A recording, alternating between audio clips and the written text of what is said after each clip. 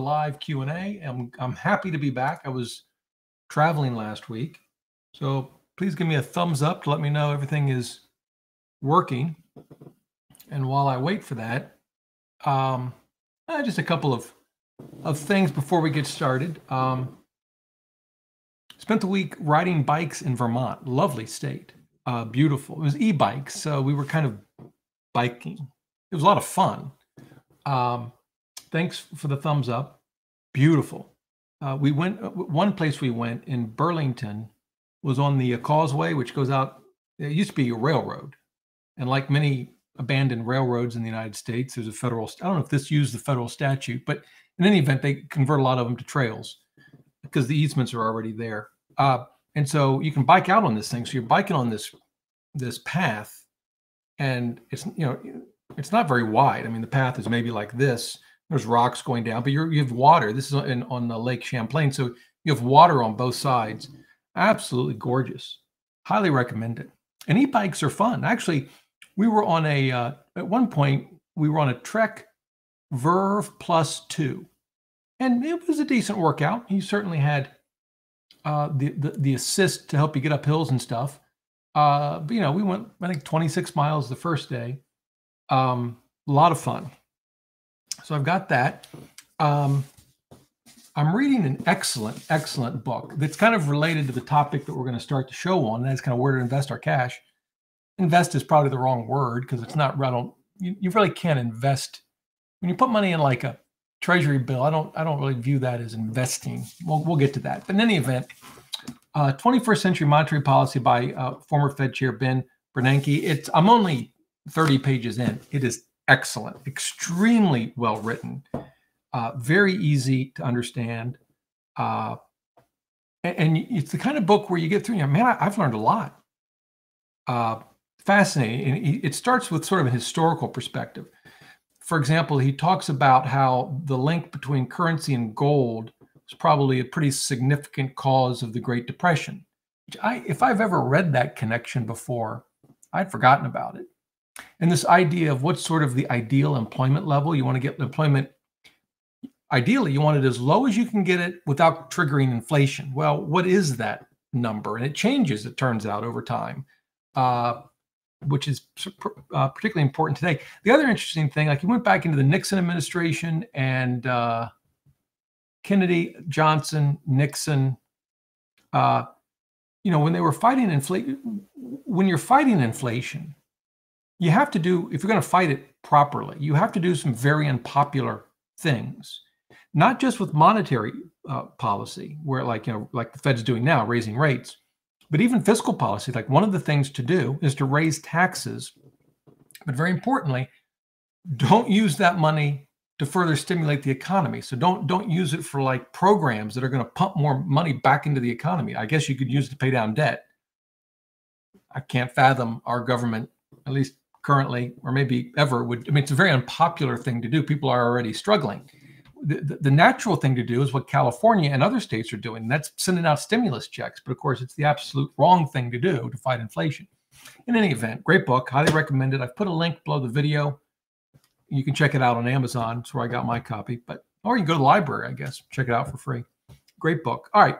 So before I get to your questions, and I've already seen some great ones, I wanted to sort of talk about where you might put cash. I don't call it investing because you're going to earn a below inflation rate return. Right at the moment, it's significantly below inflation.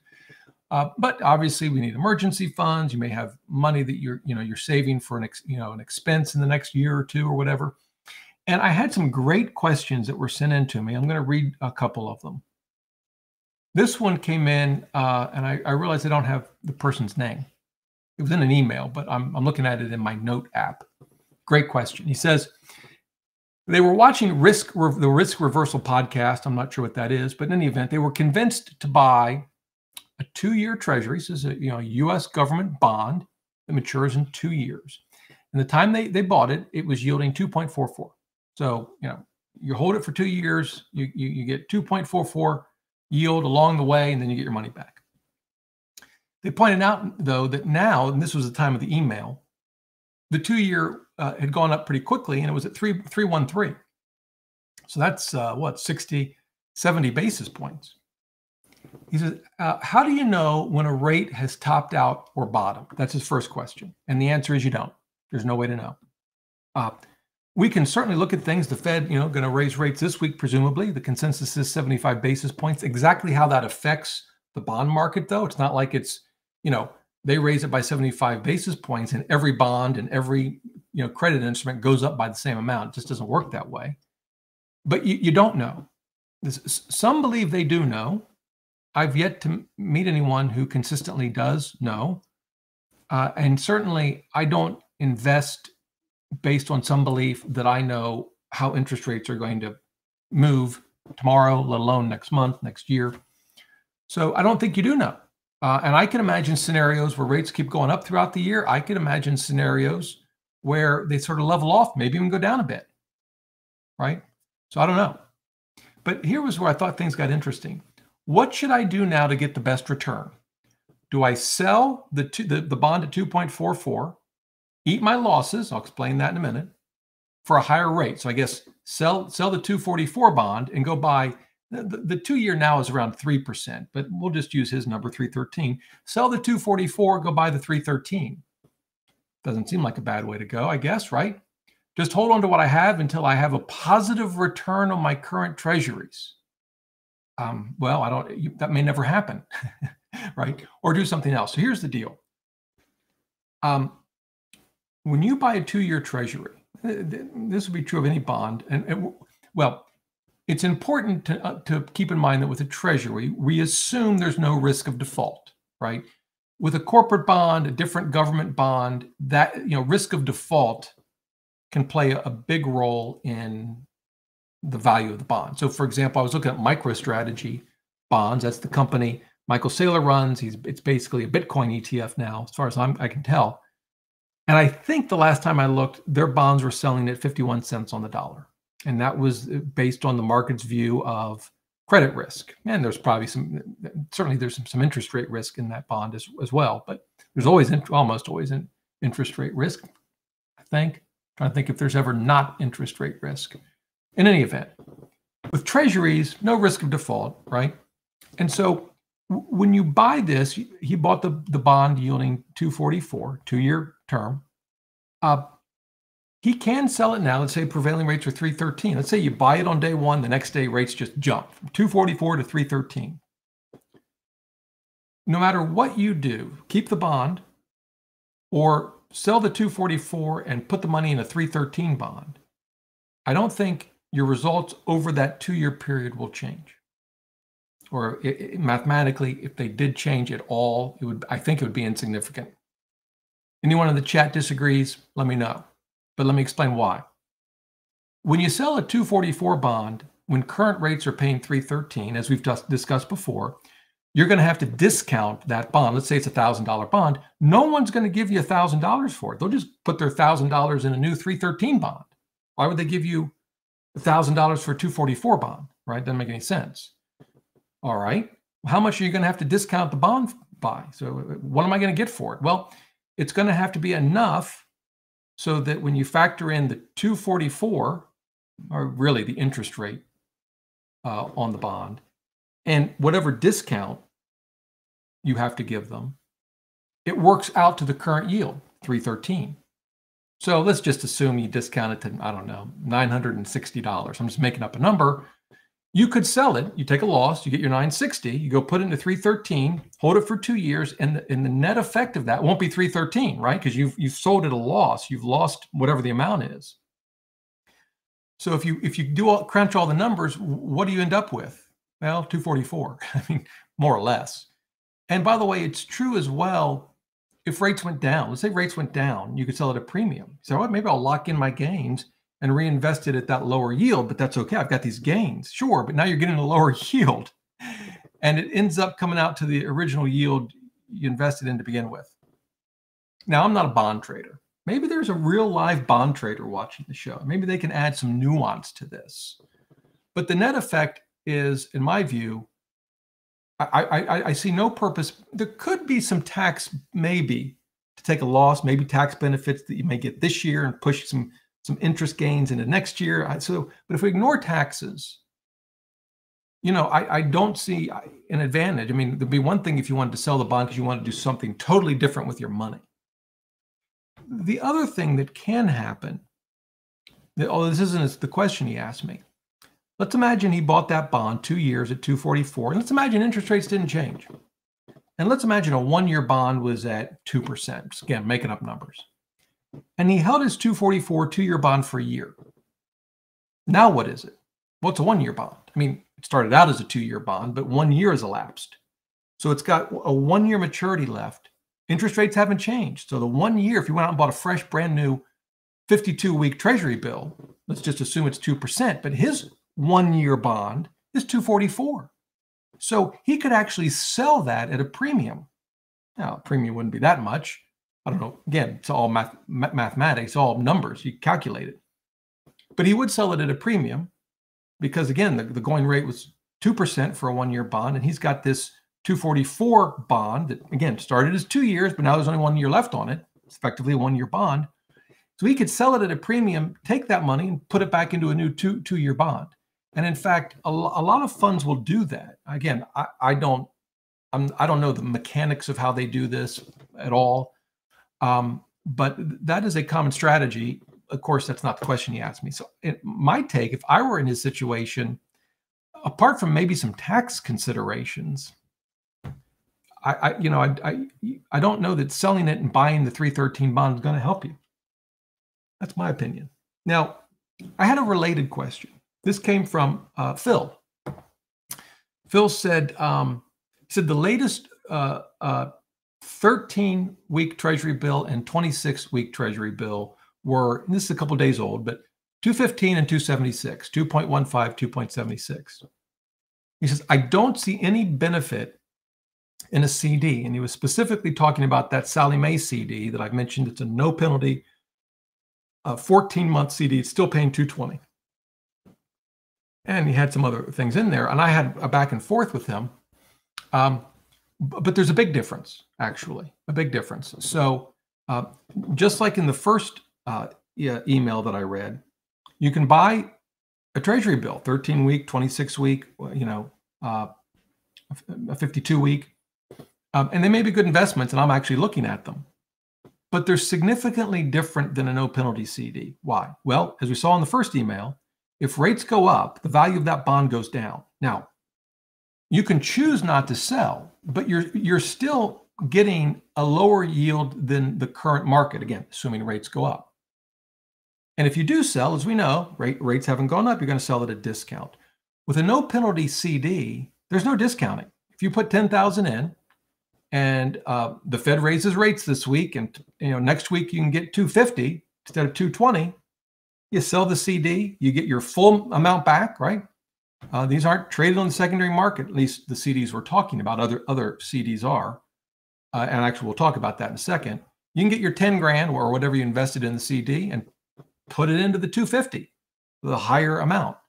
Now that doesn't make CDs better than, say, Treasury bills, because, first of all, we're talking specifically about a no penalty CD, number one. But number two, what if rates go down, right? Well, you could say, okay, I'm locked in on my CD. That's good. With a bond, you might have a premium, and it may make sense to sell at some point and get actually more than you put in. Depends. So I don't think the outcome of all of this isn't that one is necessarily better than the other, at least in my view. I think they're both reasonable approaches to cash. I was looking at the Treasury bill rates right now. So the 2-year, by the way, is about 3% as of, I guess today. This is on the U.S. Department of Treasury website. But if we look at Treasury bills, like the 13 right now is at 250, 260. Here's what I'm looking at, by the way. So the Treasury, the 13-week here is at 260. I'm looking at the coupon equivalent, 260. So that means so Treasury bills are zero coupon bonds, right? They don't actually pay interest in the sense of you get an interest payment every month or quarter or half a year. You buy at a discount and you get your quote unquote interest when the bill matures, and you get an amount greater than what you paid. And in any event, what they're doing here is calculating the coupon equivalent so that you can compare these rates to a Treasury note or bond that does pay interest. I hope that makes sense. In any event, doesn't matter. 260. What's the 26-week? 304. It's interesting, like here, 308. Which one is better? This is a good example. Here's a 26-week Treasury bill, 304. And here's 52-week, 308. Which one's better? Well, you might think, well, wait a minute. I guess I'll go with the 26-week because I have to, I lock my money in for a shorter period of time. Of course, it's a Treasury bill. You can always sell, but remember, rates go up, you lose, you sell at a loss. But here I'm only, quote unquote, stuck, if you will, for 26 weeks. And here I don't get much more and I'm stuck for a year. Well, what if rates go down? You get this yield for the entire year. But in 26 weeks, if yields go down, you got to reinvest this after half a year. So, it all just depends on which way rates go. And we don't know that. So we can just do the best we can do on the information we have. In a rising rate environment, you want to be on the low end generally, the low end of the yield curve, meaning shorter terms, generally. And if the rates are falling, generally, hey, give me the 30-year bond. If I know rates are going to drop 2%, whatever, in the next 6 months, boy, 30-year bond probably pretty good. I think I guess the takeaway for me is when I think about these issues is it's important for me to understand what I know and what I don't know. And I need to embrace what I don't know and accept it. I don't know what interest rates are going to do. Some people make a gamble on it. It's generally not my approach. So I'll probably move into the 13 or 26 week is my guess for some of our money that we're going to need in the next 26 to 52 weeks. So part of my thinking is when I'll need the money, but I probably won't sell no matter what happens. The other nice thing, by the way, no state income tax. Now you may live in a state that doesn't have income tax, but if you have income tax on U.S. government bonds, there's no state and local income tax. So that's a bonus. All right. Whew. Is it 8:30 yet? No. All right. By the way, my wife and I have been watching all the murders in the building. What's it called? I can't remember the name of this thing. All Murders in the Building, which I guess came out a year ago. I think they're on the second season. Steve Martin Short. It's not a laugh out loud kind of show, but it's funny and I like it. It's quirky. I don't know. I just like to tell you what I'm watching. I'm not really sure why. All right, question from Conscience. He says, I'm listening to The Simple Path to Wealth by J.L. Collins. I know him well. I shouldn't say well. I know him. We were on the phone a few months ago. Anyway, I wanted your opinion on his perspective of international coverage being found organically in VTSAX. Do you think we need more? So I read his book when it came out. I don't remember what his take was on international exposure. I mean, I can assume from the question that he said we don't need international exposure, and he certainly would not be alone in that. Jack Bogle was of that view. Warren Buffett, when he talked about how he's instructed the trustees to invest for his wife when he passes, it was basically all S&P 500, a little bit of Treasury bonds. And the theory behind it is that even say in the S&P 500 or in the case total market kind of fund, you're dealing with companies that operate globally. That's certainly true for the larger companies. I was reading, but it's true for smaller ones. I was looking at AVUV, the Advantis Small Cap Value Fund, trying to do some more research. And I was looking at some of their companies and that they invest in. One of them was Triton International. And I read their 10K or skimmed it. And they're basically a shipping, intermodal container, but shipping, railroad, trucking sort of container company. And they do business, it's a small company by public company standards. They do business everywhere, all over the world. And so the thought being, if I've got VTSAX, then, the companies are all headquartered here, but that's actually a good thing. We've got great regulations here, at least relative to many other countries. We have great education here. it's a good place, to headquarter a company, and we get the international exposure, and I get that. I can't say I don't think that's a bad approach. I've personally felt that more direct exposure to international is best. Best for me, I should say, because the reality is countries can go through extended periods of time of underperformance. I'm not suggesting the U.S. will do that, but at the same time, I just don't believe that any country remains the dominant economic force forever, and the change will happen very, very, very, very slowly until the end, when it will happen very, very, very quickly. I don't know when that'll be. Maybe it's 100 years from now. I don't need to worry about it. But I'm perfectly content owning, I've got, I don't know, 20% of international exposure, something like that. And I'm comfortable with that. But I can't, I don't think the jail's approach is wrong or bad. Yeah, I'm not comfortable with it. So that's the answer to that. Now I got to go back up to the regular chat here and see where I am. So this is a good question from Paul. What do you think of the TSP G fund for cash? So I've not honestly taken a deep dive into the G. I mean, I've looked at it in the past. It's been a while. So the G stands for government securities. I'll pull this up. Here it is. But I don't know that. The question I have is what this thing actually invests in.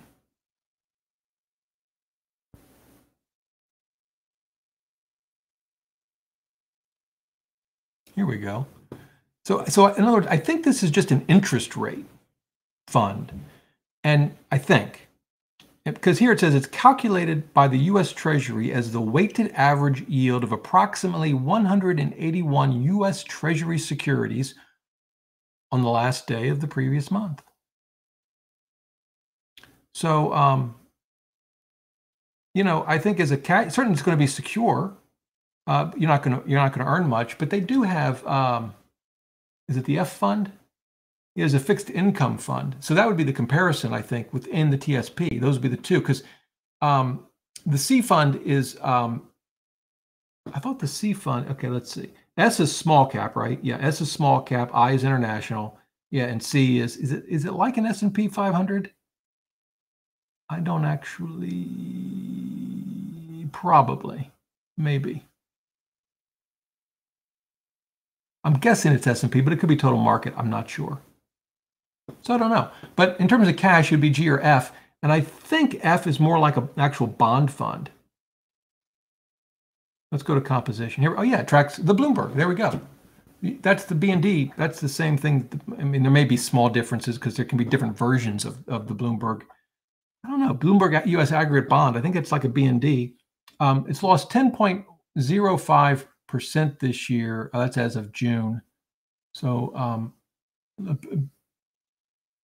that's 1 year. Yeah, 10.08 as of June. So, I suppose if you wanted to maybe avoid the interest rate risk, although there could be interest rate risk in the G fund, but it looks to me like it's more stable from what I'm just looking at here. But long term, like, if you look at like the 10 years out, it's 197. You go to the F fund, it's going to be higher than that. It's got to be. No, it's not. Interesting. Oh, there you go. Yeah, I mean, I guess it's not a bad fund. I mean, but it's, you're not going to make much, right? But there you go. That's cash. Yeah. Paul, I have no idea if that was helpful. Probably not.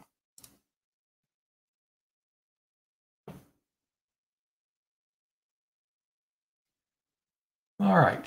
What else we got?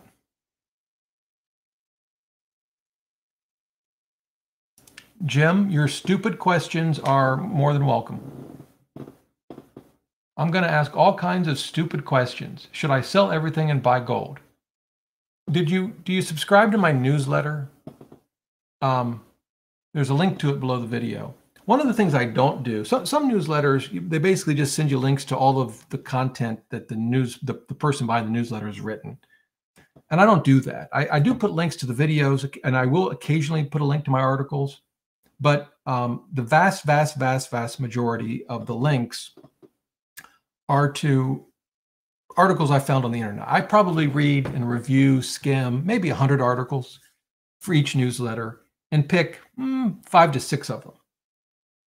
And the reason I bring this up is because last week there was one on gold. And it basically just showed, particularly for us focused on US dollars, what a terrible investment it is. And how it's, the whole claim that it hedges inflation. Well, it's fallen on its face this year. So there you go, Jim. That's my answer. Welcome to the show. He's probably going to sign out and never come back. Or he may continue asking stupid questions. I hope he does.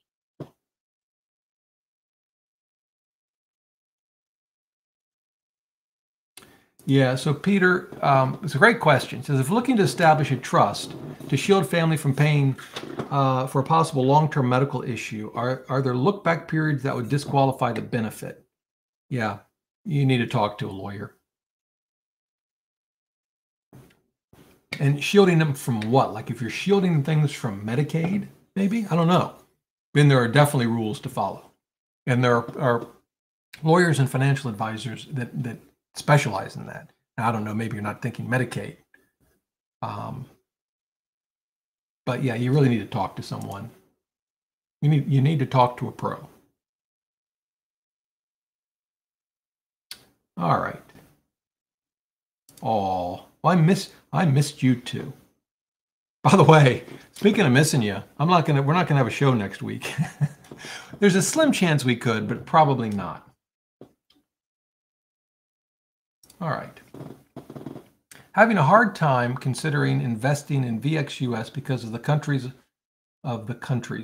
Long history of cooking the books. What country? You know about China? I'm not sure what country you're talking about, because VXUS, we can pull it up. We've looked at it before. It's an international fund.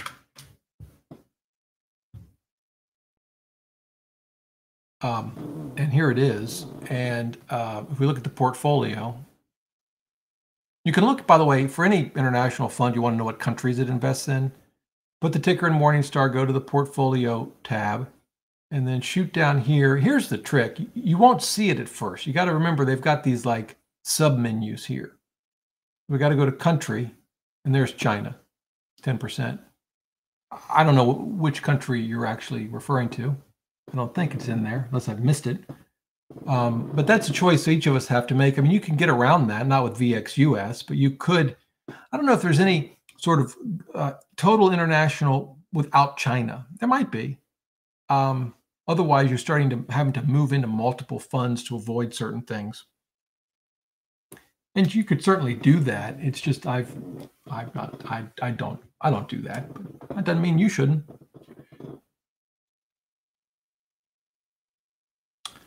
All right.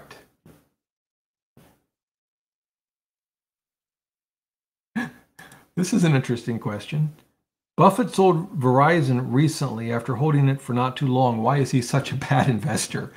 I'm not really sure how to answer that question.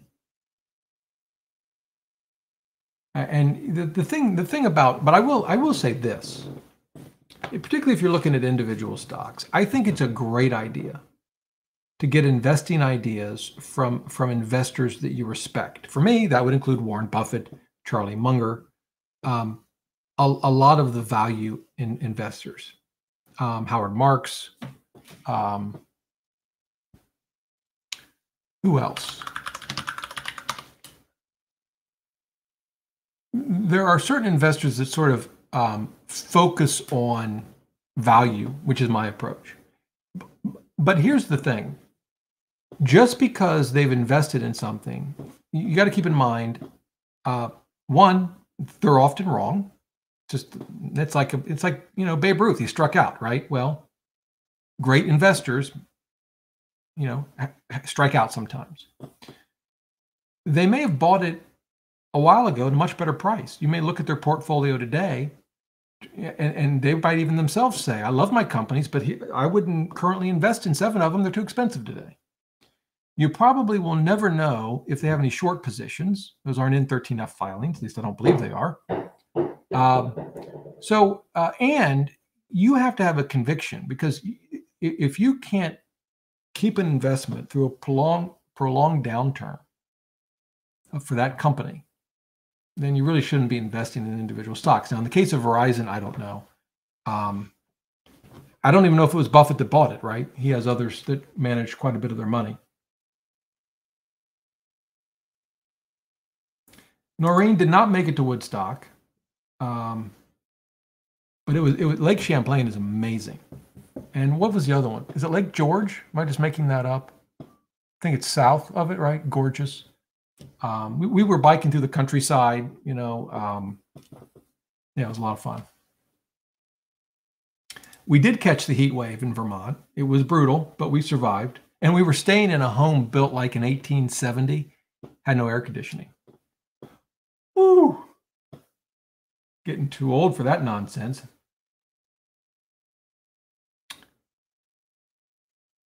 So I did, thank you for that, Mike. I did catch part of that. Someone emailed me with it.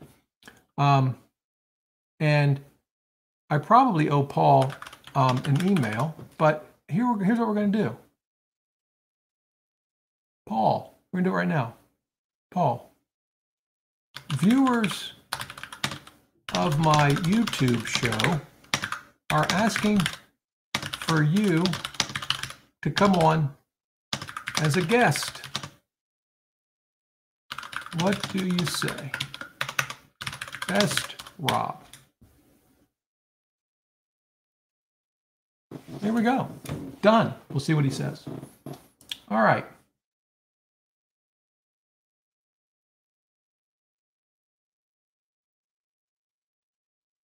So, Sean, I emailed you a few days ago. Let me stop there. So as I've told you, I read every email. Eventually I respond to every email. The response you're going to get is likely a template. Now I have to actually key in strokes that reproduces it, and then I send it to you. So this is not an automated thing. I'm actually sitting in front of your email, reading it, and then say, okay. And occasionally I'll add a PS or, you know, but it's like I'm getting 300 or 400 email a week, I would say. And that doesn't include great comments on the YouTube video. So, you know, it's kind of just where I am right now. I don't know of an alternative. I just can't, you know, keep up with that. So anyway, Sean says, I figured I'd check out your live stream. Welcome. Question, have you given Fundrise a good look? Performance looks good compared to REIT funds. Well, so I have, and I had Brandon Turner on. He's of Open Door Capital, which I think is kind of similar to Fundrise. I've also looked at farmland. You know, there are companies that Acre Traders One that allows you to invest in farmland. At the moment, I'm not personally going to invest in any of these. And it's not that I think they're bad, because I don't. But the way, I don't know if this is true with Fundrise. Maybe I should double check Fundrise.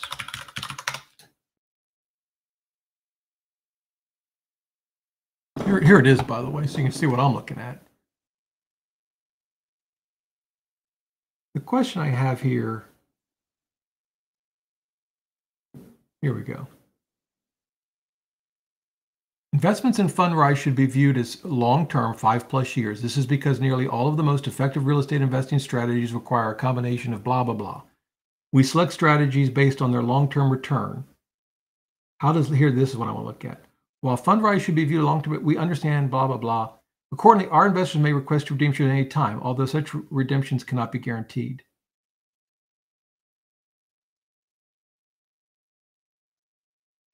So I need to look into Fundrise. The question, here's what I'm trying to get at. You're probably like, Rob, Rob's lost it. What's going on? A lot of these will work where you put in an investment, you'll earn cash flow. You may even get some tax deductions. And then they sell the property 5 to 7 years later. And then, you get your money back and any additional returns. And I don't want that. I don't want to invest in real estate for 5 to 7 years. I know folks that own farmland and it's been in the family for generations. That's the kind of investing I would want to do. But that kind of investing takes a lot more work.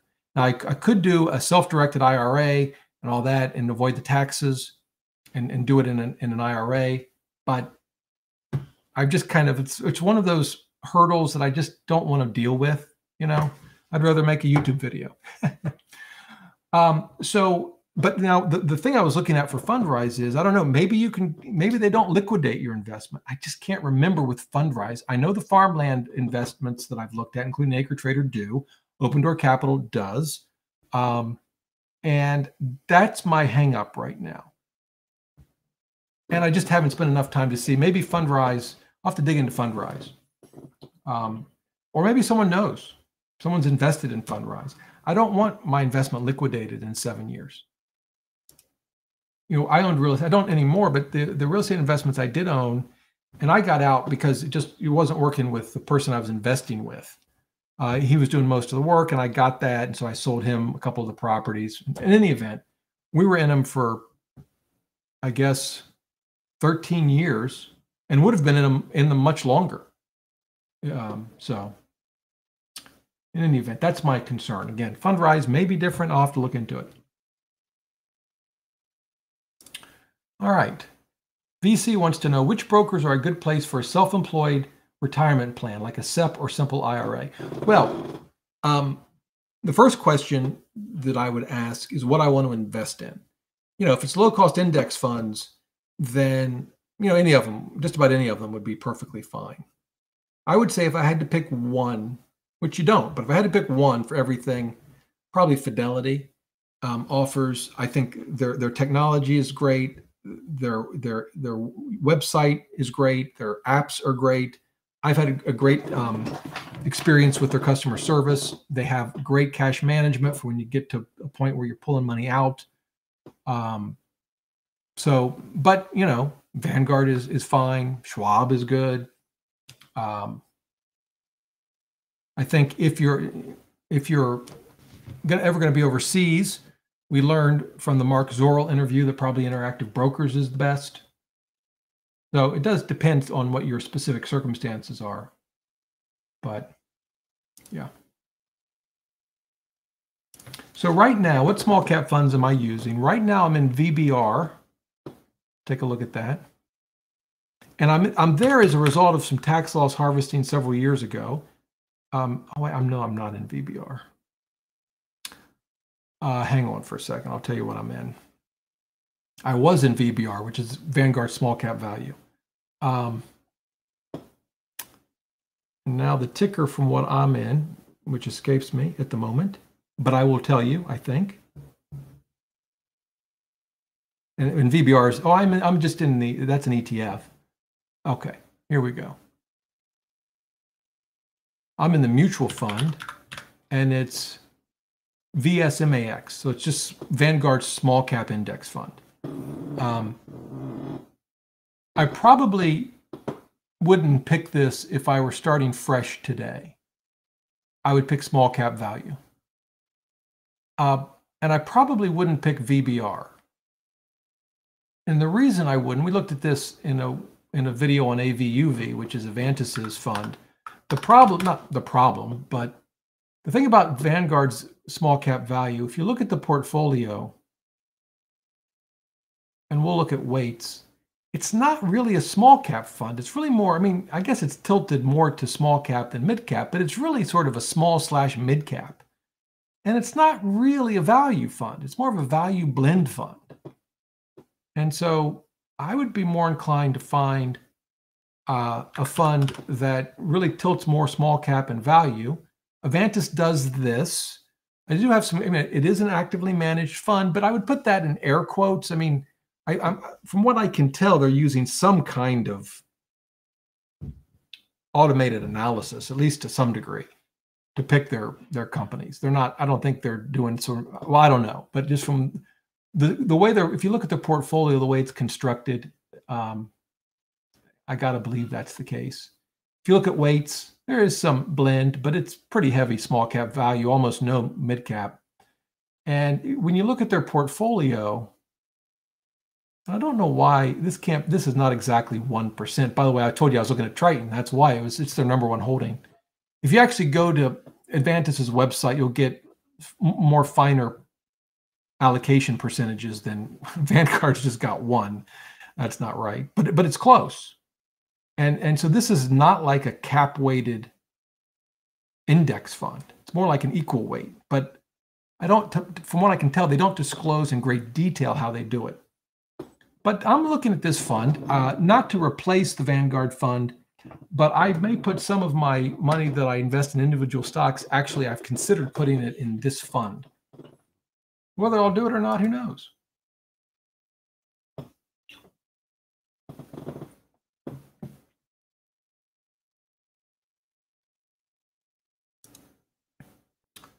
So Noreen wants more bonds. BND in my Roth or FXAIX in my IRA? Well, I don't know what FXAIX is, or if I did, I've forgotten. So let's first figure out what that is.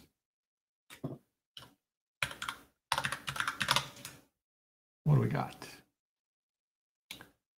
That can't be right, so let me try that again.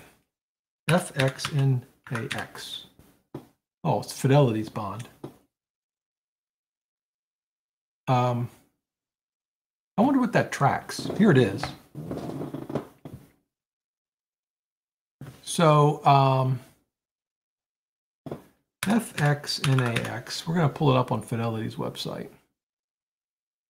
It may track the same thing. It's very cheap. Yeah, it's the Bloomberg Barclays U.S. Aggregate Bonds. It's the same bond index. So my approach on bonds is to keep them, for the most part, in traditional retirement accounts. I don't want them in my Roth because, as I've said, I want my Roth accounts to get as fat as a tick. And equities are going to do that over the long term. The reason I like them in traditional IRAs, one, you know, it helps me with taxes if they're in a taxable account. Of course, yields have been really low, but they're going up. But it's taxable income.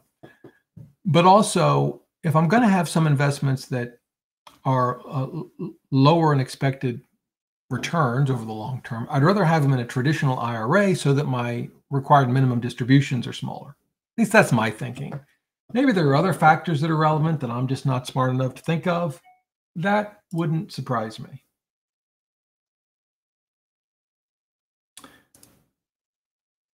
Rob, can you put the name of the Bernanke book in the comments? Well, it's below the video, and here it is. But yes, I think I can add my own comment. I don't comment very often. 21st century monetary. See, I'm a full service operation here. I mean, here, it's in the comments. Good book. Yeah. All right. We're getting a lot done. I don't know if we're heading in the right direction, but we're making good time.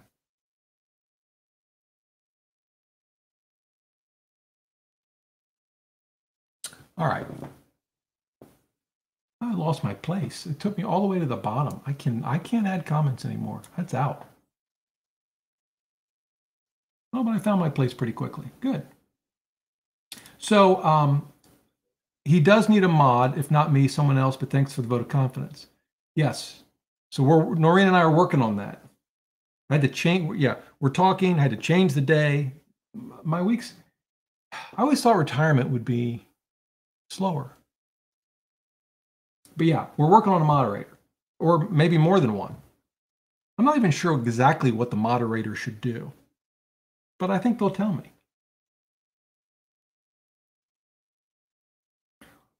So why are we not talking about investing at the market discount? I wish I knew where to put my money right now. Well, first of all, what do you mean the market discount? I don't know what the market discount is. And what's your investment plan? And that should tell you where to put your money. And that's what I just follow the plan always. There's never a bad time to follow the plan if it's a low cost, sort of cover the market plan. I mean, you can tilt towards value or small cap if you like or whatever, but you've got your plan. You just follow it. I see other questions. Yes, Noreen and I are talking. I promise you. She is going to set me straight. And I'm grateful for that. And we're going to have some moderators, or at least one, maybe more.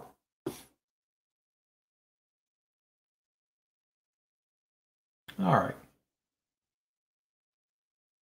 Oh, in the newsletter, I mentioned I'm speaking at, or I'm on a panel at the Bogleheads conference in October. There's still a few tickets left. I put the link in the newsletter. So what I'm thinking is, if folks come, we'll do a separate meetup. I don't know, somewhere. Get lunch, dinner, coffee, something.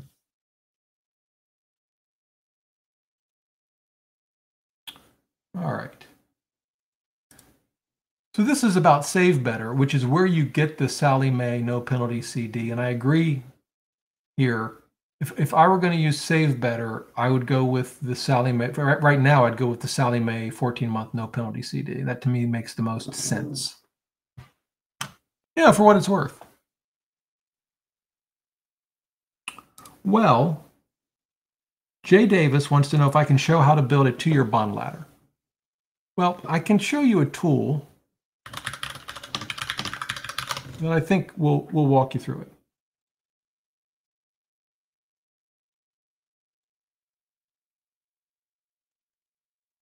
Yeah. And so here it is. This is on Fidelity's website. It doesn't, I don't think it really matters whether you have Fidelity account. I mean, you can still, well, to use the tool, but this sort of walks through how they work, right? And they give you examples. Now, this was a 5-year, but the principle is the same. You buy a 1, a 2, and a 3. When the 1 expires, you buy a 3. That's in this example. It doesn't have to be exactly like this. And then eventually you have these 3-year bonds, 3 of them that are maturing every year. You could have it mature for a 2-year. Maybe you have 4 different bonds that mature every 6 months, right? So the idea would be you might do a 6-month bond or CD, a 12-month, an 18-month, and a 24-month, right? When the 6-month matures, you put it in a 24. And then when the next one matures, you do the same thing. So you end up with longer duration bonds or CDs, but they're maturing every whatever period you want, let's say 6 months. So you're getting the liquidity that you need every 6 months, but you're getting the presumably higher yield. It's not always the case of the longer term bond or CD. And they actually have a build a bond ladder. But I think for this, you have to sign in. You do. So I don't know. I hope that helps.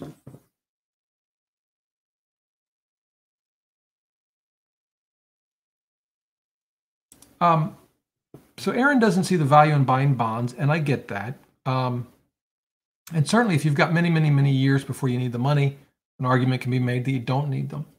In or near retirement, I think they're critical because you simply can't afford a massive drawdown, say like we had in the Great Depression, for example. And you might say, well, what are the odds of that happening? Yeah, they're not very good, but then do you want to risk it? I generally don't like having money I'm going to need over the next few years in equities anyway. So where am I going to put it? Fixed income kind of makes sense, I think. And by the way, over fairly long periods of time, a 90-10 portfolio can actually outperform a 100% equity portfolio. But, the other thing is, what you can stomach. All right. One thing I wanted to mention, brokered CDs. So Fidelity, that's another good source. You go to, I'll show you the page. So these are CDs, but they're bought and sold in the secondary market, not unlike a bond. So you can sell this CD on the secondary market, right? And here's the page, brokered CD, and they walk through it, and here are their current yields as of today. So not bad, right? 12-month. But you should almost think of these like bonds in the sense that if you want to sell this bond, first of all, there has to be a market for it, although I think with Fidelity, they make their own market, I think. But if rates have gone up, it's just like a bond. The value of the CD is going to go down. So you just have to bear that in mind. But, here's one for 3%. It's not bad. All things considered, 9-month, 285. Yeah.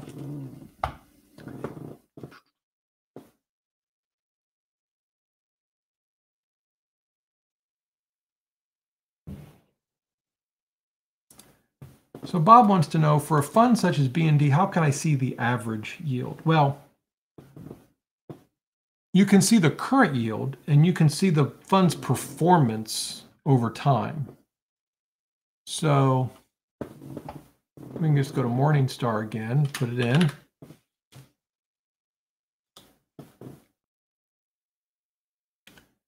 And you see two things here. This is the yield over the last 12 months, right here. Let's see if that's what this says. The sum of an investment's total trailing 12-month interest and dividend payments. Obviously, this is a bond fund, so it'd be interest. So what's this? This is the annualized yield. And you may say, well, wait a minute, Rob, doesn't 12 months equal an annual, a yearly thing? Yeah. But this is an annualized yield based only on the last 30 days. Or to be more precise, a 30-day period ending on the last day of the previous month. And so that explains why the SEC yield is so much higher than the 12-month yield, because interest rates have been going up. So that's the yield. Two different ways to look at it. I would say this yield is probably more relevant, right? And then you can see performance here, the performance tab. Year to date, we're off 8.72%. There are the returns. So I hope that answers your question.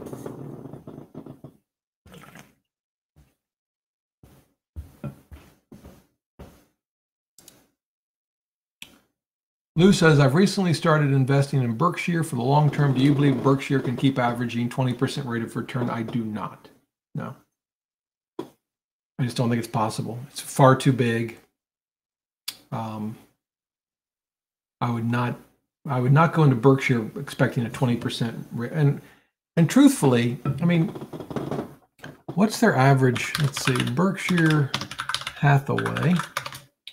So we'll go to the website. It's really fancy, by the way. I could develop this website. Where are their letters? Here we go. Most recent. There it is. This is the per share market value of Berkshire since 1965. Yeah, it's up 20%. But no, I would not expect that to repeat itself.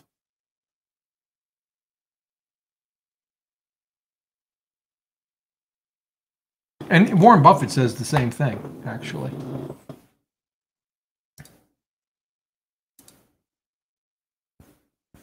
Marie loves my e-bike. What kind do you have? So like I told you, we were on the Trek Verve Plus 2, which is, I'll show you a picture of it. Yeah, that's basically it right there. More or less. And we were on a weird one that was for 2 days. The third day we were on one, I forget the name of it now. It was almost, I mean, you could pedal it, but it was almost like a moped more than an e-bike. Okay. So Bingo wants to know about Fidelity's managed Fidfolios. Well, I love the name. It's fun to say, Fidfolios. It's direct indexing. I am planning a video on this. Not, well, Fidfolios, but Schwab has an offer now. Wealthfront's had one for a while.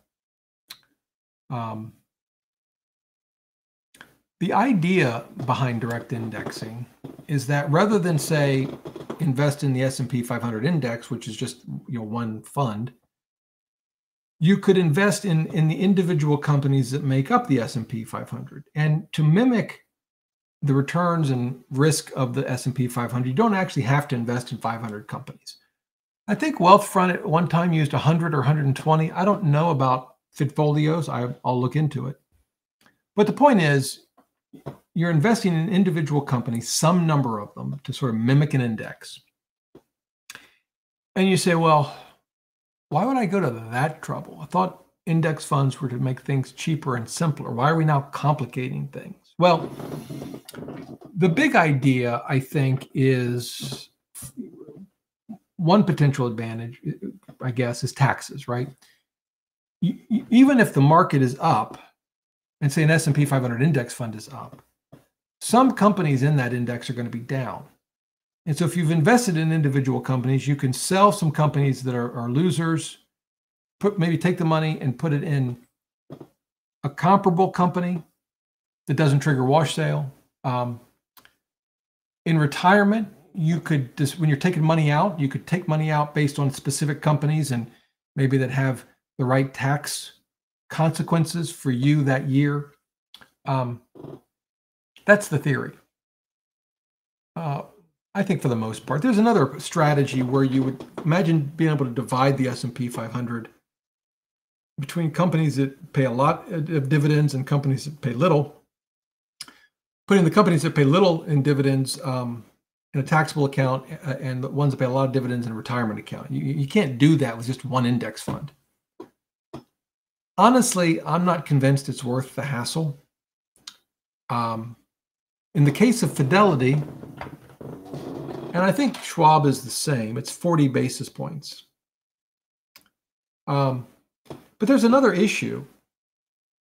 You really need a taxable account to make sense of this. And once they divide that up, you're kind of stuck. Right? I mean, what happens if 5 years from now you decide you don't want to do this and they say, okay, well, we'll turn this account over to you. You've got 160 positions, most at a gain, let's say. I mean, now what do you do? So in my mind, you're sort of locked in.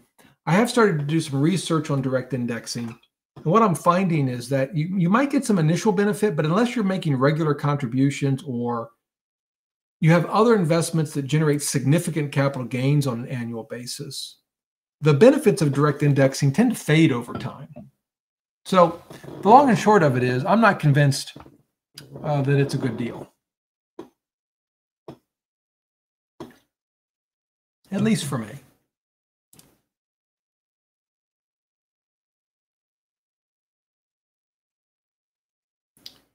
Well, Ben asked the question, looks like I got cut off. As a new investor, should I wait for? Here we go. Do you think the market continues to dip? Michael Burry seems to think so. I have no idea. And I know he predicted and bet on the housing crash and did very well and famous, and but I just don't think it's a good long-term strategy. And in his case, I don't know, maybe he's pretty good at predicting these things, but it's his livelihood. That's what he does. That's all he thinks about. Well, as far as I can tell anyway. Actually, maybe he plays video games all day long. I don't know what he does. But I would not get too enamored with an investor because they correctly predicted something at one point. By the way, it doesn't mean he's not a great investor, but it's the whole prediction thing.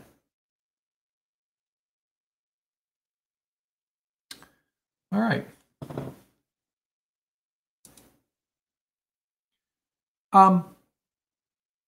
I think if you're hiring an advisor and you're getting a lot of services, I wouldn't say 40 basis points is too much. It's a big expense and you need to calculate it. But I do think it's too much. I just don't see the benefit from direct indexing to pay 40 basis points. So I don't think the Secret Lab chair is worth the money. For one thing, it's squeaky. Can you hear that? You probably can. It's probably driving you nuts. So I may end up with a different chair. But no, I probably wouldn't buy this again. And my son warned me. He said, don't buy it. He wanted me to get the, what is it, the Miller chair? What's it called? Miller chair. It's not what it's called. Herman Miller. There we go. I don't know. They look so officey, though. That was a problem. Maybe they have better looking ones, right? They've got this guy. Let me show you. Why isn't it coming up? This. I don't know. It just looks too like I'm back at the cubicle, back in the office. But it probably doesn't squeak, so it's got that going for it.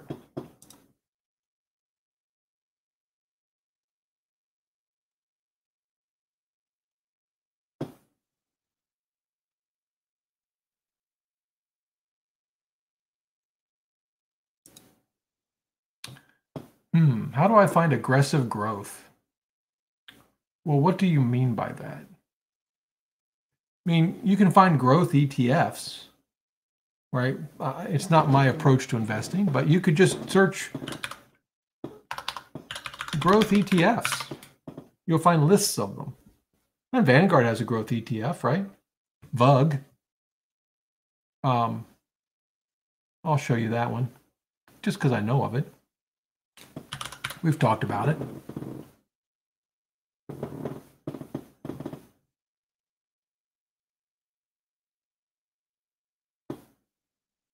So it's very large cap, pretty significant growth tilt. So either all the valuation metrics are going to be high, right? I mean, you can find others, yeah. Just Google growth ETFs. You'll get a whole list of them. You can put them through Morningstar.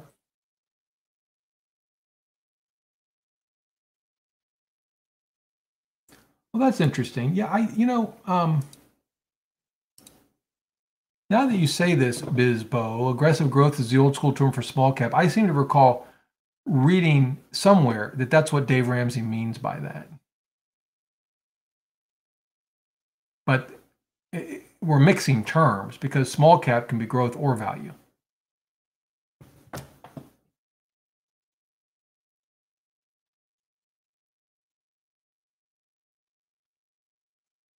All right.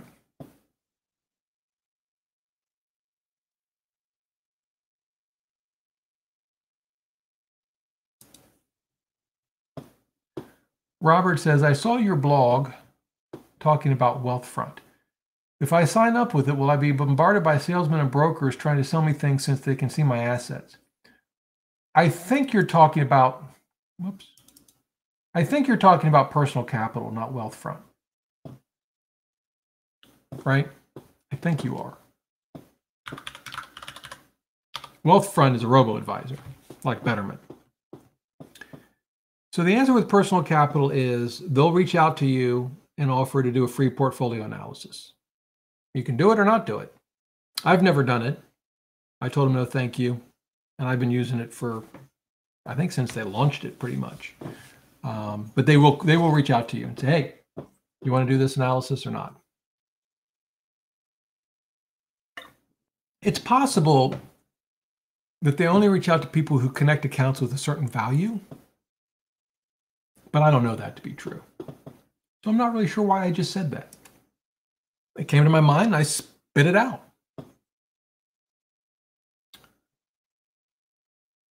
Jay Davis just bought BATT ETF. I have no idea what that is.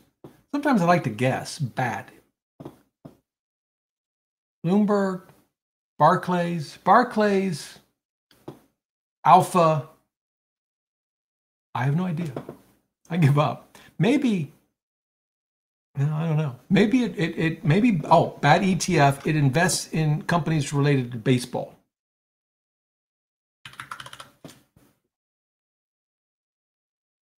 No, Amplify Lithium and Battery Tech ETF. I would have never guessed that. And there it is. So I guess, is that a way to invest in the electric car kind of industry, maybe? I don't know.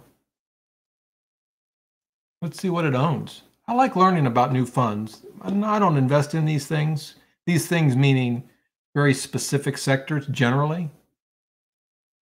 Well, Tesla. What's up with this percentage thing that now Morningstar is doing? That's not right. Isn't BYD the company that Buffett invested in? And maybe selling? Yeah, it is. Okay. Yeah, so this, Rivian. Okay, well, there you go. I guess it's one way to get exposure to batteries.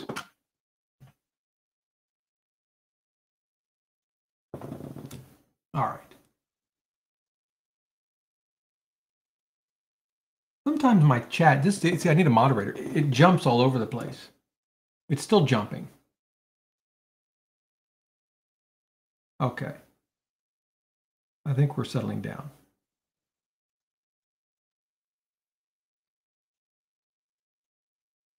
Oh, here's one. I get to win the lottery. Oh, and it's from YouTube. YouTube is watching. That's exciting. I guess. I'm not sure. Rob, if you win the lottery, literally or figuratively, well, okay. If I have a choice, I'm thinking literally. And say you get 10 million, what would you do? I'd put it all into VTI and live off the 1.5% dividend. Yeah, I mean, so I would invest, if someone dropped $10 million in my lap, I would invest it the exact same way I invest our money now. The vast majority would go into low-cost index funds. I'd probably keep some of it out for individual stocks because it's fun. I'd give money to charity. That's what I do. No different. They could drop 100 million in my lap. At some point, I could see maybe investing in actual businesses, particularly if I thought it was a way to maybe do some good beyond just an investment, maybe. But I would have to have enough money so that I could have advisors and I wouldn't have to do a lot of the legwork. But yeah, short of that, it would be the same way.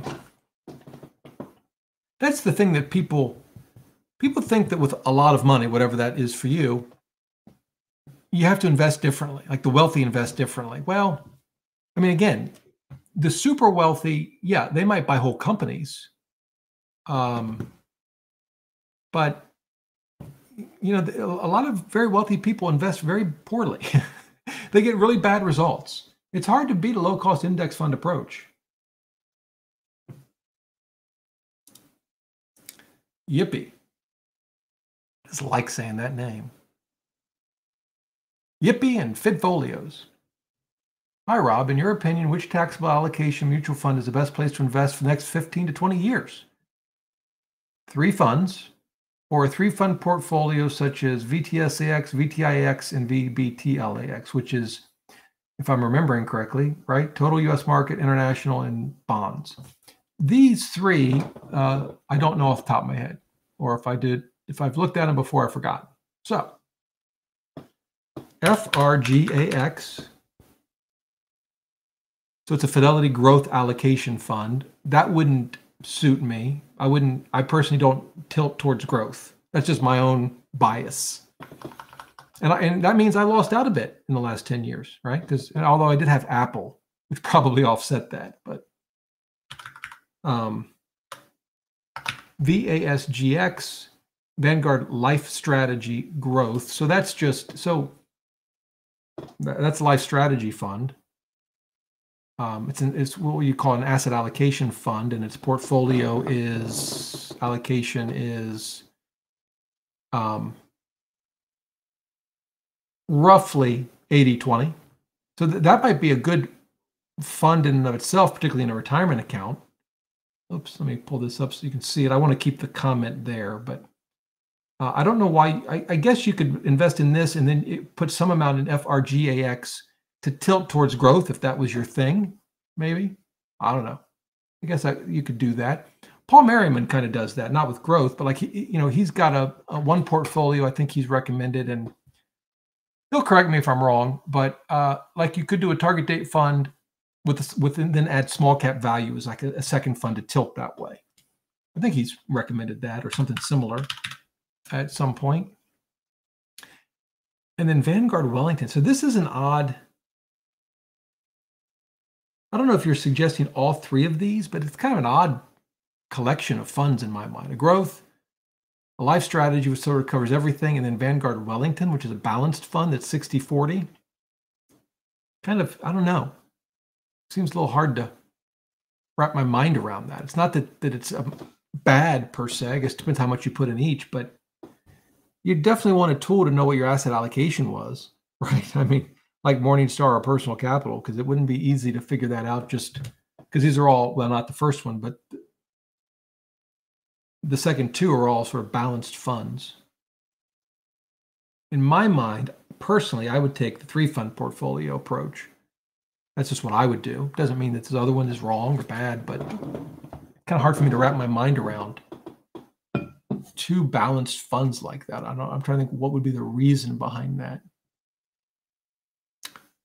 And I can't think of what the reason would be. Okay.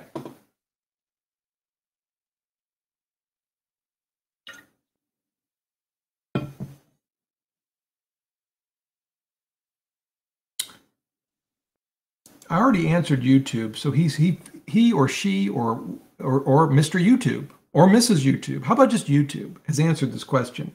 The best way is to tag me. I should mention that at the top. So at Robert, because I see that lit up.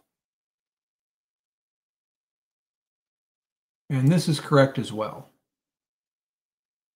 So let me see if I can show you guys this is not exactly what I'm looking at, but it'll give you an idea of what I'm up against. So give me a second, I'll show you this.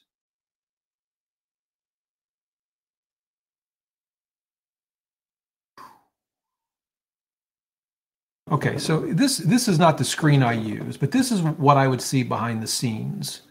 I use a different tool, but I see the same chat. So here's the BATT ETF question, right? You see that there?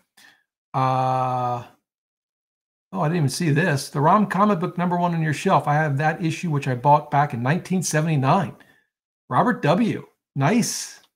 I had this same comic book years ago. I didn't buy it in 1979. I bought it in the 80s. And I ended up selling them when I went to law school. And I bought this one at a comic show a few years ago, just to relive the past life. Okay, so my point is, so this is kind of where I am. I see I'm seeing things here like this didn't have my name. I skipped over it. But this is kind of where I was as I go down. But look what I have, what's in the chat that I haven't even gotten to. I'm just scrolling. Some people have tagged me, others have not. Scrolling, still scrolling. Yeah, so I'm doing the best I can. All right.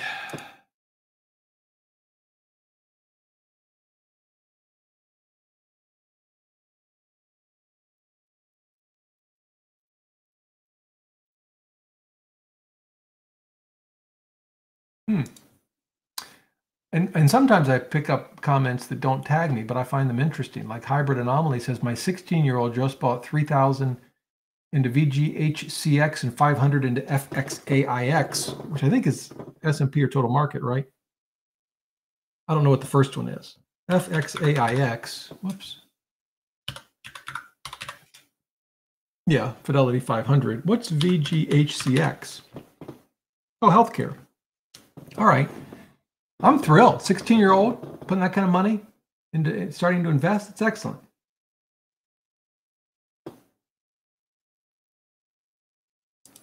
Yeah, Kevin, that's my approach too.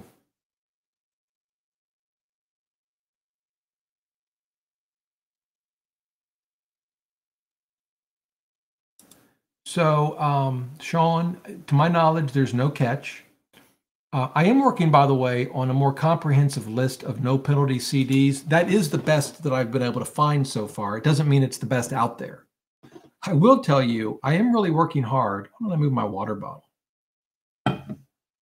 to come up with as comprehensive a list as I can. I was doing some analysis. Like if you Google best high yield savings account, I know the best rate I can find on a high yield savings account that's available nationwide. No monthly fee. Most savings accounts don't have a monthly fee, but no monthly fee.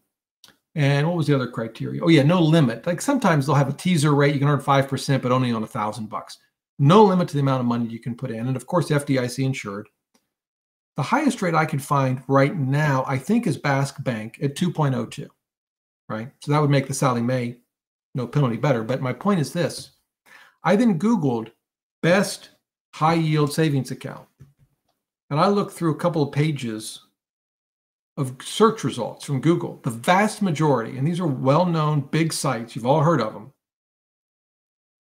didn't have it. Their best was much lower than that. There were a couple of sites that had it. I think on the first page out of 10 listings, there were 3 that had it. which is kind of frustrating. And so from my site, I want to list them all. But it does take a lot of work. I won't kid you. And I am working on no penalty CDs. So many of you email me either when you find a great rate or a rate has gone up that you learn about. Please do. I love to get those emails. I like to get them for two reasons. One is, obviously, if I learn of a new rate, I can add it to the page. But also, it allows me to test my own internal systems that I use to get notified when rates go up. Because I do have some tools that I use. And it helps me to, a lot of times I'll say, oh, yeah, I see that. And I knew that already. And that always makes me feel good that my systems are working. Anyway. But no, I don't think there's a catch. Every no penalty CD I've ever seen it says you can take it out without penalty after 7 days. And I'm guessing that's a regulatory requirement. I've never seen a no penalty CD that didn't say you got to keep it in there 7 days, but after that you can take it out penalty free. Keep in mind that when you take it out, and I believe this is true of all of them, you take all of it out. It's not like a savings account. You can put a little in and more and take some out and take more out. It's all in and all out.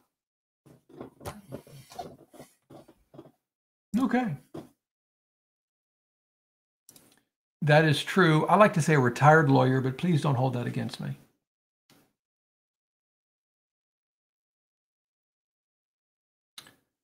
The @ sign is not working.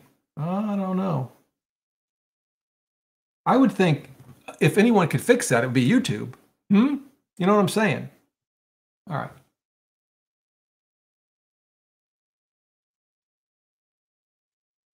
Oh, this is funny. Jeff says, a big thank you. Finally convinced my family that 3-bucket strategy is moronic because of your video dismantling it. Apparently, you are more believable than I am. Sometimes you need a neutral third party. That's what I should have been, is a mediator. I could be a mediator. I could be an arbitrator. Life is too short. I don't know. I don't have time for that. Well, you know, also, I don't know which video you showed them, but Harold Avinsky, the father of the bucket strategy, says he's not a fan of the 3-bucket approach. By the way, if you're listening and you're using a 3-bucket approach and it's working for you, I'm not here to talk you out of it.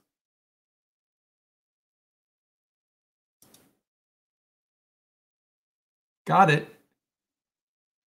Actually, if you put an underscore between Rob and Berger, I think it shows up in orange in the system I showed you a minute ago. This one right here. See, orange. I guess you don't have to put the underscore. It shows up orange.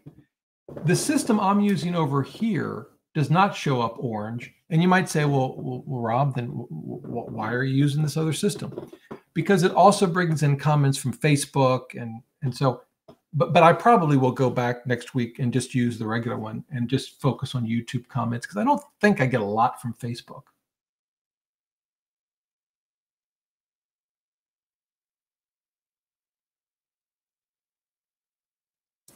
Gary, so the question is, what do you think of the idea of a married couple loading up on Series I bonds above the 10K limit by gifting bonds to each other and having them delivered in future years? So I'm not sure what you mean by gifting bonds to each other and having them delivered in future years. I don't know what that really means or how that works, if you can do it. But I do believe you can't really get around the 10K limit by trying to gift it, because I think they tie it to Social Security numbers. But I could be wrong. Really, I should say that after every answer, but I could be wrong.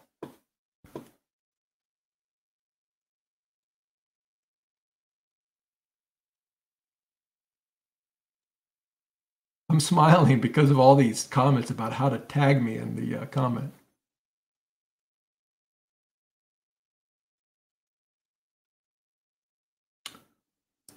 This is an interesting question. Why not ladder 3-month CDs? You won't miss out if interest rates rise. Well, so the way a 3-month ladder would work is, let's say you had 4 CDs. You got a 3-month, a 6-month, a 9-month, and a 1-year today. And then 3 months from now, your 3-month CD matures, and you put that money in a 1-year. And then in 6 months, the second CD matures, you put that in a 1-year. And then after 9 months, that one matures, you put that in a 1-year. And then, of course, when the year's up, your 1-year matures, you put that back in a 1-year. And now they're staggered every 3 months, you won't miss out if interest rates rise. Well, let's say you do that today. The Fed raises rates, what is it, on Wednesday? And by Friday, you could have done much better. You will have missed out. Now, over time, if interest rates continue to rise and your first CD matures and you put it into a new one, you're going to get the current rate. But you would miss out, at least for a period, on all 4 of those CDs, right? Because rates went up after you bought them. By the way, I'm not suggesting a CD ladder is a bad thing to do. But I guess what I am saying is I don't think there's any sort of master approach that solves all of the possible downsides to bonds versus CDs, brokered CDs, no penalty CD, treasury bills. There's going to be scenarios where the strategy will work better than others. And, there's not going to be I don't think there's just one surefire approach. I guess or if there is, I'm sorry to laugh, but YouTube really struggling with, I'm getting them all. Of course, you probably left that comment like 30 minutes ago. I'm that far behind. All right. Well, here we go. Here's one that excludes China. VEA. We were talking about that a while ago, right? Let's look at that. I think someone may have brought this up to me.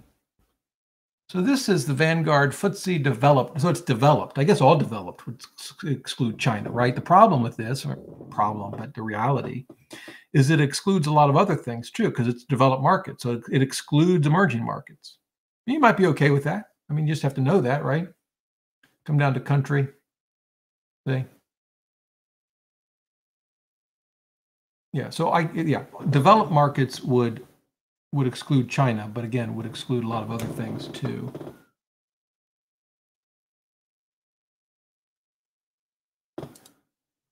So Clark wants to know what I think about the business development company stocks for monthly income. I don't know what that means. Well, I know what monthly income means. Business development company stocks. Schwab. BDCs. What are BDCs? Business development companies are a special type of investment that combines attributes of publicly traded companies and closed-end investment vehicles, giving investors exposure to private equity or venture capital-like investments. Yeah, I'll have to read up on that. I don't. This is what I'm looking at. If you want to, you just Google BDCs, you'll find the Schwab page. I need to dive into it. That's one that I don't have any experience with. But thanks for bringing it up. See, now I can read that this week, and I don't know, maybe it's a good thing.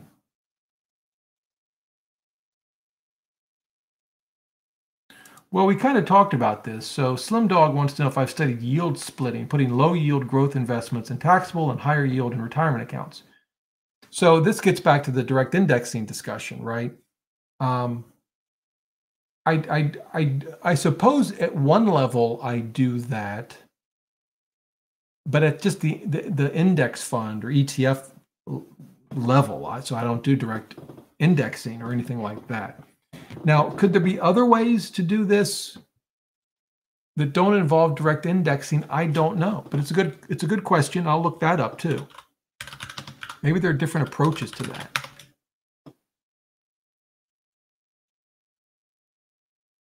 It's interesting. I just Googled yield splitting, and I got a Michael Kitces article from March of this year. He's great. He's going to be on the show August 5th, right? So this might, in my research, I would definitely start with this. His content's terrific. Now, he doesn't write all of these anymore, but they're still great. Yeah, so this one's a different author. But he may just be talking about it from an asset location perspective. And we talk about that a lot, right? So I don't know if that article goes beyond that. I'll check it out and let you know. So I haven't looked at the bid-ask spread. I'm always concerned about it, or note it with an ETF, Dave. One thing I've found is that the bid-ask spread can be really out of whack at the opening and at the close of the market. So like now, if we looked at it, I don't even know if they reported after hours. They probably do. Let's take a look.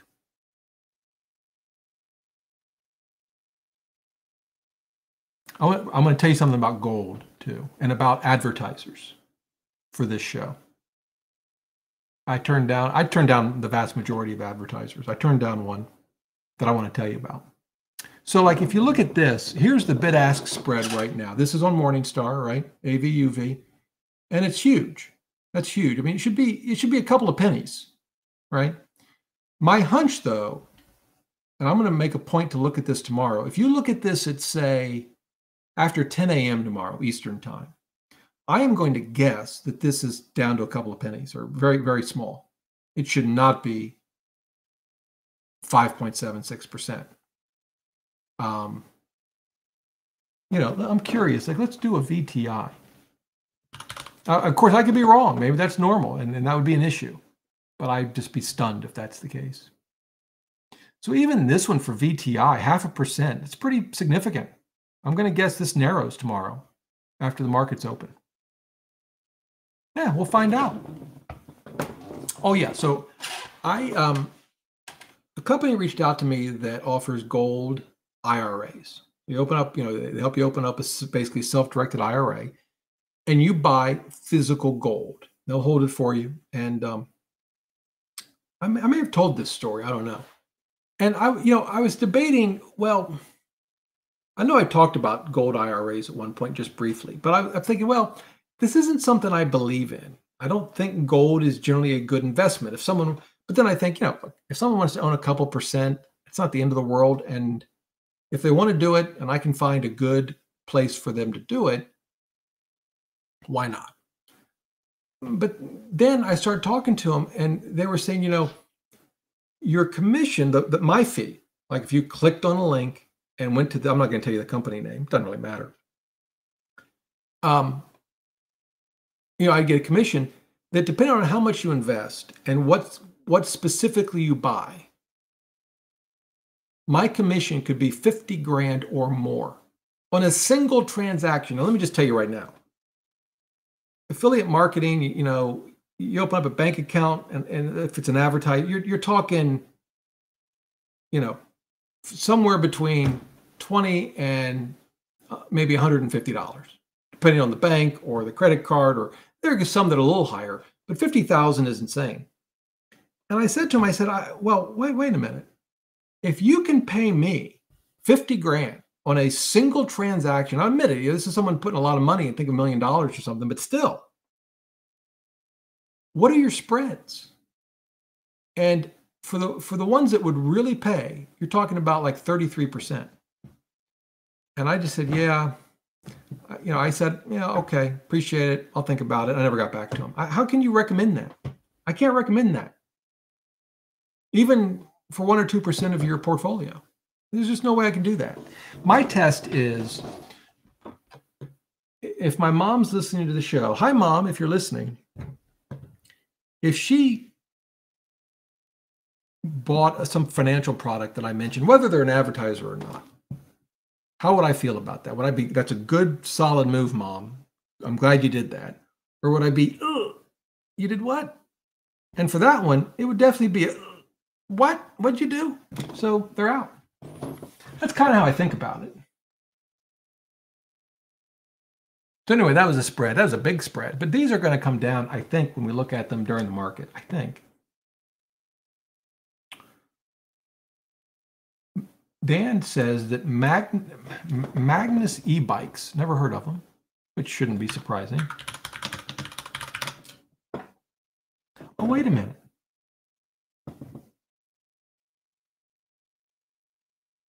Oh, that's not it. Well, in any event. By the way, tomorrow I'm riding for the first time in a long time on I just have a road bike, you know, not just all powered by me, which is why it goes so slowly. Okay.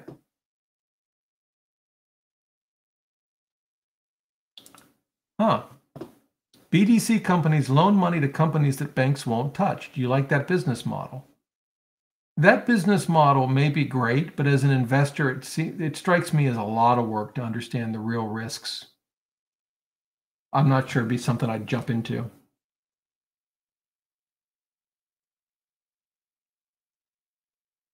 Well, this is good to know. It is Lake George. Just finished a week there in Burlington equals Switchback Brewery. All right. We did have Ben & Jerry's. I don't know if Ben & Jerry's in Burlington is better than elsewhere, but oh, it was good.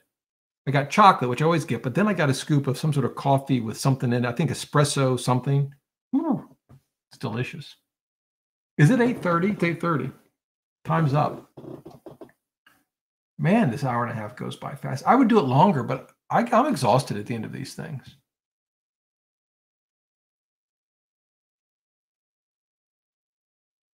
I am going to look at this comment from King Ming. Since someone brought up Fundrise, I recently took all of my funds out of it and put them in, I guess, ticker O, the monthly income fund, right? Then that's their motto. It's been a great REIT, no question about it. Why is it that I Googled it and it's Realty Income?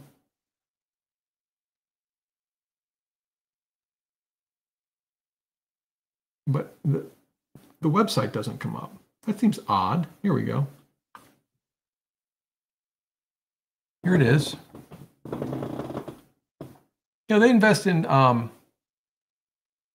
like real estate that CVS would be in, or Walgreens, or that kind of thing. Here we go. Portfolio. They've done incredibly well. But it is like investing in an individual stock, right? Doesn't mean it's bad. Oh, there's CVS right there. They've got a great track record. I'm just going to skim through and in the last couple of minutes.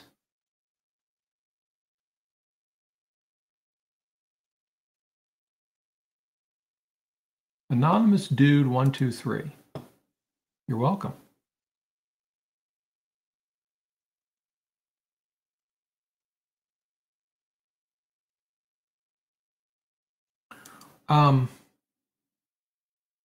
Passive wants to know about tax loss harvesting. So you should get statements at the end of the year that show your gains and losses, and those get I'm 99.9% sure the Betterments of the world send those to the IRS as well. But you'll have those. I don't know. You don't attach those to your tax return, I don't think, right? But you would have those to show it, like if you ever got audited. But again, I'm not a tax person. I pay someone to do our taxes.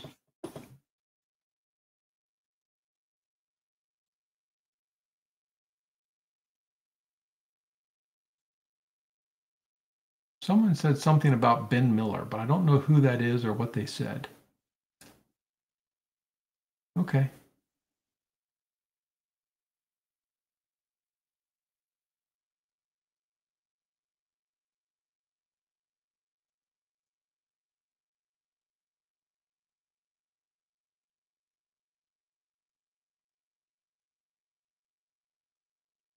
I feel like there's a whole sort of sub-community of comments that go on while the show's going, which is great, but that I'm just not a part of. I feel kind of left out.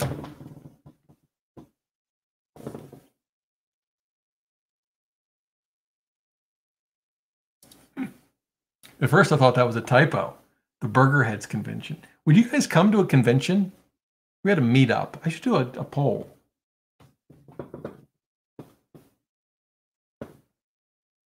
Create a poll.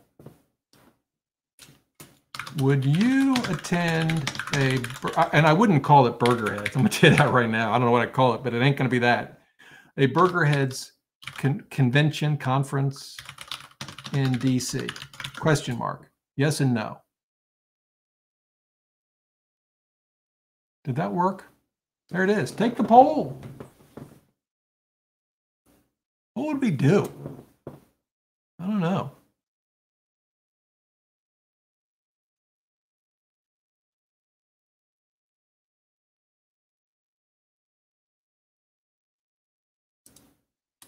So Harry wants to know if ETFs are riskier than index funds in terms of liquidity. They can be. Depends on the ETF. the kind of ETFs we talk about on this show, like, think of Vanguard Total Market, like a VTI, they're very heavily traded. I can't say that there would never be a liquidity issue, but it seems less likely to me. And also, how quickly are you going to need the money if this is sort of long-term buy and hold investing? But it could be. There's some ETFs that are thinly traded.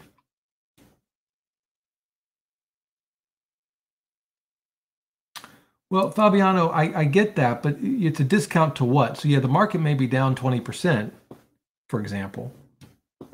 That doesn't mean it won't go down further. It also doesn't mean that assets are fairly valued. They could still be overvalued, right? I mean, if you're just dollar cost averaging every month into a 401k or IRA, taxable accounts, I just keep doing that. Doesn't matter. But if you're truly thinking about valuation, what the price was a week ago is irrelevant. I mean, certainly if it's down, you'd prefer to buy lower than higher. But the fact that something is lower today doesn't make it a good deal, right? How are we doing? So on the poll, it's split 50-50, I think, more or less. Why can't I see this thing? Here we go.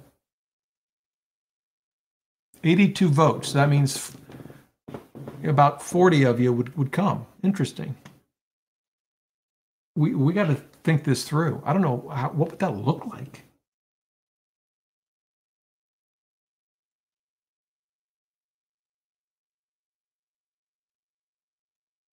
I guess we'd have speakers. I wonder who would come to speak. Who would you want to attend? That'd be the question.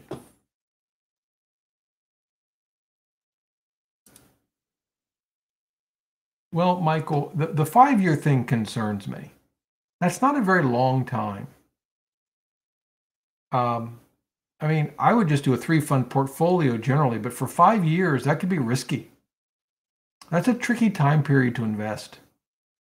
You still could do like a total U.S. market international bond fund, perhaps, but the real question to me, the tough question isn't which 3 funds, it's what's your allocation going to be, and how's it going to change over that 5-year period. It's not a very long period of time. And why 5 years? What happens in 5 years? What are you going to do with the 500K? Those are sort of the questions I would be asking. All right, gang, I am going to call it a night. I don't mind thinking more about this convention. We'd have to figure out a name because I refuse to use burger heads. And then, like, what would it look like? Who would be there? I guess we'd have to have speakers. I don't know. I don't know much about running a convention. If any of you run conventions and you want to help me, I mean, I'm open to it. Maybe thinking, sometime next year. Yeah. I'll have to think about it. All right. Let's see. Here we go. This makes more sense to me from James. The 30-day median bid-ask spread of AVUV is just 4 basis points. And so appreciate that, James. That makes a lot more sense to me. So again, check it out tomorrow at 10 a.m. It won't be what you see now. Shouldn't be. Yeah. All right, gang. I will have more videos this week, hopefully. As of now, we won't have a show next week, but I'll be back the week after. It's a summer thing, And so that's the deal. Have a great week. And until next time, remember, the best thing money can buy is financial freedom. See ya.